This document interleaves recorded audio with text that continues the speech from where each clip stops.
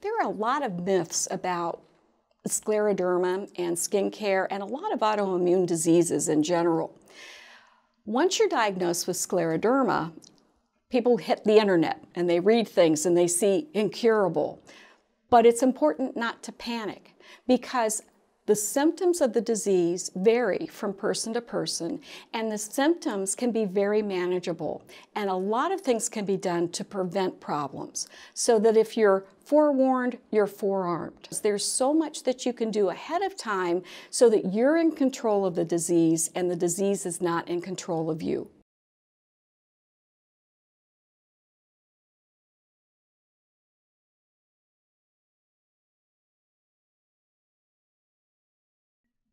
There are some very easy steps that you can follow to care for your skin when you have scleroderma. First is you cleanse it. You want to use something very easy on the skin that's pH balanced. What we want to achieve is to keep a slightly acidic balance to your skin. That really helps deter an overgrowth of bacteria or fungus or a viral infection. If you use regular soaps, that strips away those natural oils and that natural environment and makes you more prone to breakdown.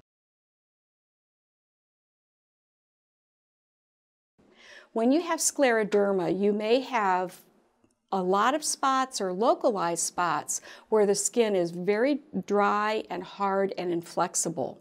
And so by using products that are going to help you moisturize, help protect, and not strip the skin and not dry the skin are really important to keeping the skin intact.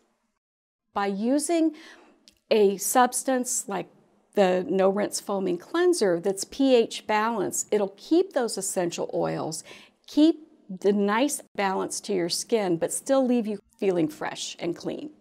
The second step is to protect, and you want to help keep the skin intact. So by using Fragile Skin Protective Ointment, that is going to lock in moisture, help take care of some of that dryness, and prevent cracking and drying and itching.